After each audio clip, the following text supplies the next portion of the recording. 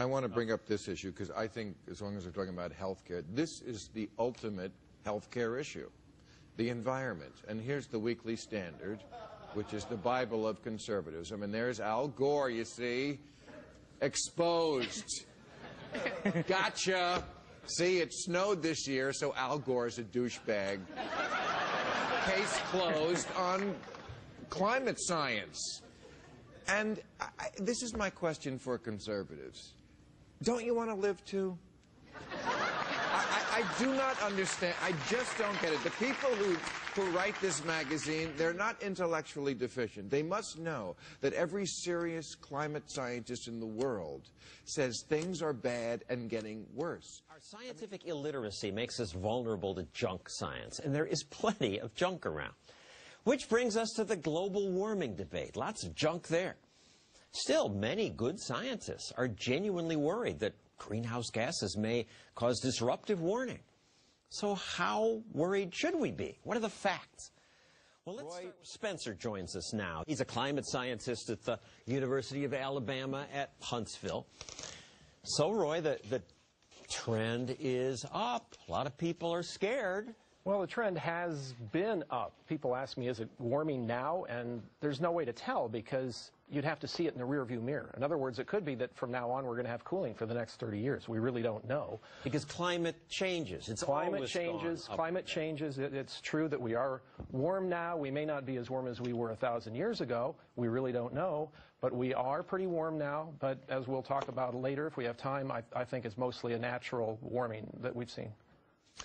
But you must be a minority in saying natural. The impression I get is all the climatologists say man's doing this. Well, what's interesting about that is it's sort of a herd mentality. All of the scientists just figure that some other scientist knows what the heck they're talking about.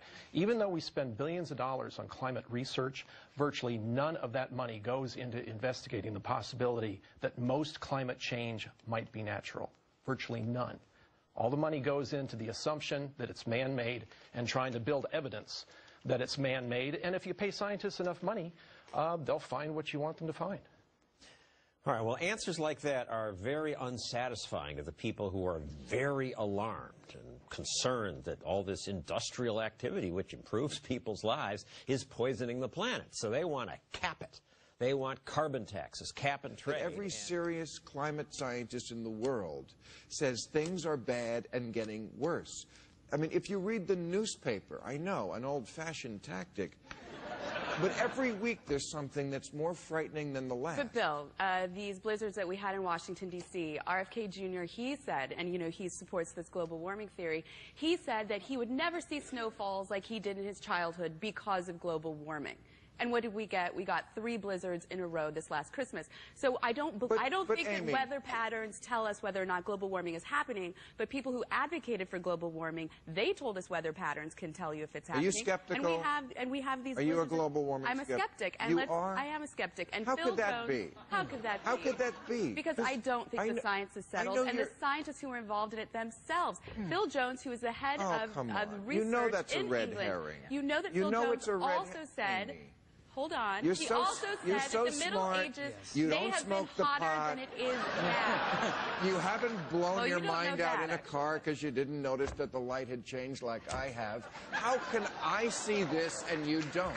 That's what I can't wrap my head around. One of the top climate researchers, he admitted now that the Middle Ages may have been hotter than it is now before there were cars or CO2 emitting factories. I'll be lucky to get out of my Middle Ages. We know that sunspots, for example, changes in the currents, all of these things. This is not anything, for people who are watching and don't read all the minutiae, this is nothing any serious climate scientist signs on to. The debate's over. The science is agreed upon. The debate is over and the science is in. It's absurd for people to say that sort of thing. It's really wrong.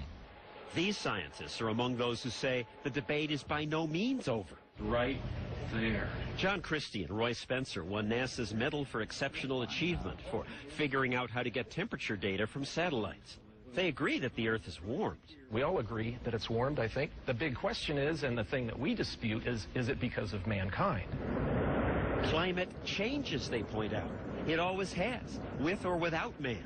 Early last century, even without today's big output of carbon dioxide, the Arctic went through a warm period. The media fretted about that then, too.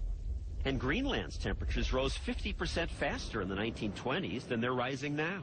Some scientists say the warming may be caused by changes in the sun, or ocean currents, or changes in cloud cover, or other things we don't understand. The debate is not over. And anyway, who's to say that yesterday's temperature was the perfect one? If temperatures keep rising now, these scientists say we don't know that that will be all bad. The fact is, when the climate changes, there are gains and there are losses. But Tim Ball, who studies the history of climate change, points out that all we hear about is the bad news from the IPCC, that massive group of global warming scientists. 1,000 scientists. 2,000 scientists. 2,500 scientists say the globe is getting warmer and we are to blame. There's the most unmitigated rubbish talked about. Paul Ryder of the Pasteur Institute and John Christie say they were members of the IPCC.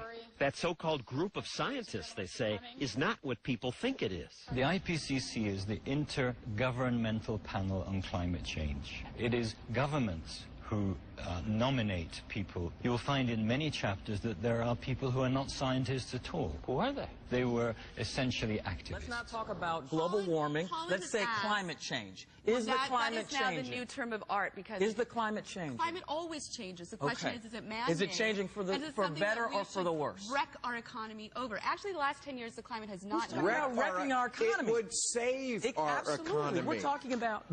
Don't you understand what all the countries in the world are getting in on now? They're getting in on the business. Yes. Of clean. I support that, absolutely. If you want to drive a Prius and your brakes work, then you absolutely should have that option. Amy, we're not talking. Holland has asked the International Climate Committee to please stop advertising that we're 50% underwater. We're not. No, they're only 25% underwater. But see, you dumb hippies, we're only going to drown in 50 years, not 30. But Bill, there have been these scare tactics. You charge Republicans with these scare tactics. Because it's scary. Global warming.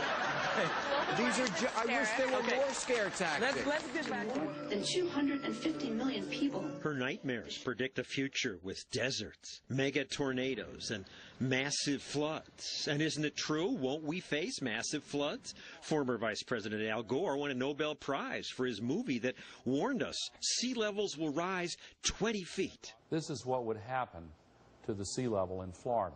This is what would happen to San Francisco Bay. Gore said this is consensus thinking. He sneers at skeptics. The so-called skeptics will sometimes say, oh, this whole thing, this is a cyclical phenomenon. There was a medieval warming period after all.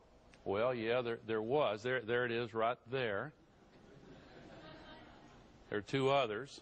But compared to what's going on now, there's just no comparison.